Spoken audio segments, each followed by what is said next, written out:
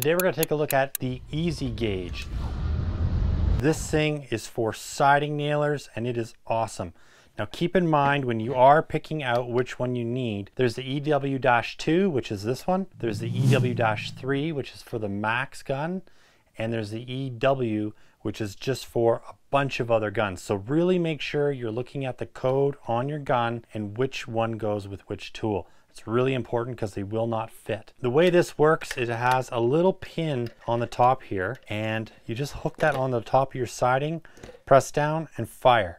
Now it's setting the nail about 3/4 of an inch down from the top of your siding. And if you need to do any face nailing, you can easily just press down anywhere and shoot because that pin just pushes up. So it's totally out of the way. It's not going to stop you from doing any type of face nailing, but it's really going to help you when it comes to shooting in the right place. If you start to rotate your gun up like this, you're going to get your nail too high up. So make sure you're holding your gun at a 90 degrees to the work surface, nice and plumb, and then that'll put your nail in the right spot. Perfect for lap siding. This is Allura. It's kind of a cement product. It's perfect for hardy, all kinds of different sidings out there. It's such a great tool to help speed up your productivity, which is the #1 thing. And it's really easy to mount and take off. 2 little Allen key screws right here, one on the side and one on this side. And that allows you to tighten it down onto the nose, which was effortless. I just place it wherever I want, tighten it up, and that's it. So this end has held up really well. I've had it for years. It doesn't seem to wear out on me. The spring is great, and it's just always placing my nail in the right spot, and I'm never having those little nails creep down on me like I used to before I had this gauge. So that's what I love about it. All right guys, I hope the video was helpful. Until next time, keep on crushing it, and we'll catch you later.